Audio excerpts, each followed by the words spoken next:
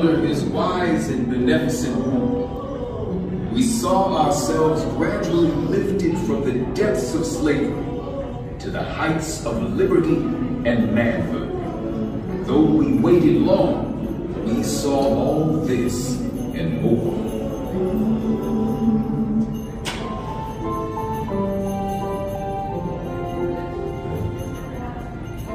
Abraham Lincoln is known as the Great Emancipator, but the moniker wasn't earned overnight. It would take the tireless work of the abolitionist movement, led by Frederick Douglass, who himself was born enslaved, to guide Lincoln towards the cause of freedom.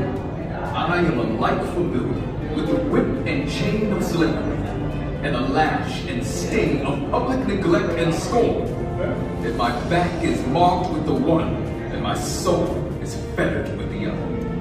After years of opposition, these two giants would find common ground and change the course of history.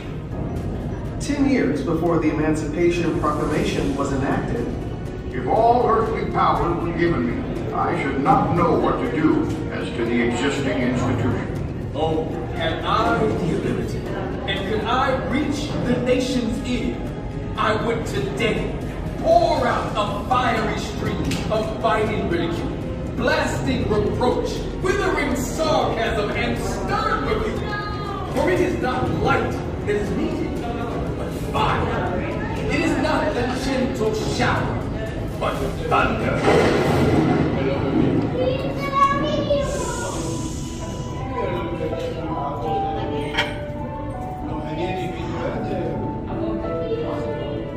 Frederick Douglass never had a pair of pants or shoes until he was about 6 or 7 years old. He would sleep head first in an old corn sack with his feet hanging out on cold winter nights to try and keep himself warm.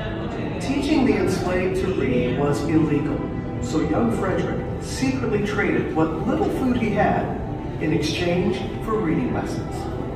It just shows how much he understood how education was going to be his key to freedom. And a key to freedom it was. At the age of 20, Douglass made a daring escape and went north, settling in Massachusetts. There he soared from poetry. The one cannot be truly free, while the other is a slave. To newspaper editor. Truth is of no color. And best-selling author. From that moment, I understood the pathway from slavery to freedom. He was the central voice of the abolitionist movement. He had this natural gift for communication. He was eloquent. He was charismatic. There wasn't a venue, a building large enough to hold people who wanted to hear him. Would you have me argue that man is entitled to live? That he is the rightful owner of his own body? Must I argue the wrong President who took office just as the Civil War began in 1861. Anti-slavery is very different than being an abolitionist. It was very gradual that most anti-slavery candidates believed in the abolition of slavery. I do not suppose that ultimate extinction would occur in less than 100 years at the least. That would have put the end of slavery in 1958. And for Frederick Douglass, that's outrageous. Mr. Lincoln is quite a genuine representative of American prejudice, and far more concerned for the preservation of slavery.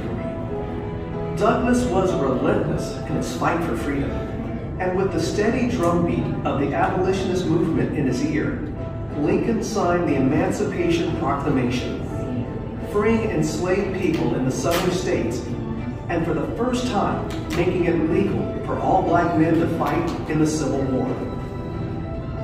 These new soldiers injected the Union Army with much-needed manpower. To his surprise, Lincoln agreed to see him immediately. He was ushered up past all of the people that were waiting to see Lincoln that day. And just imagine this visual of this black man just bounding up the steps, and people are looking at him like, who is that? Lincoln begins the conversation and he says, "Hello, Mr. Douglass," essentially. It's good finally to meet you. I've read your writings. I know you've been very critical of me. Their one-on-one left a lasting impression on both men, and Lincoln vowed to improve the conditions for black soldiers.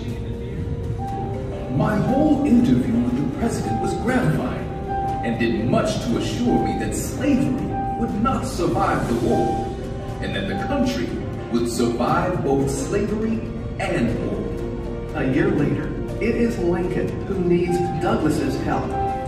He feels he's going to lose re-election, essentially says, I need you. I think the war's going badly. Lincoln entrusted Douglas with creating a plan for aiding the escape of enslaved people from rebel territory so that they could join the Union cause. Douglas writes a detailed letter to Lincoln spelling out his vision of these special forces. He did not let me feel for a moment that there was any difference in the color of our skins. The president is a most remarkable man. With Douglas's support, Lincoln would go on to turn the tide of the war and win re-election. The following year, Douglas returned to Washington once more to attend the inauguration. Now in this multitude of elite of the land, I felt myself a man among men. It's the first time a president devotes most of the speech to African Americans. 1/8 of the whole population were colored slaves. Frederick Douglass heard his words and his language in Lincoln's address. Until every drop of blood drawn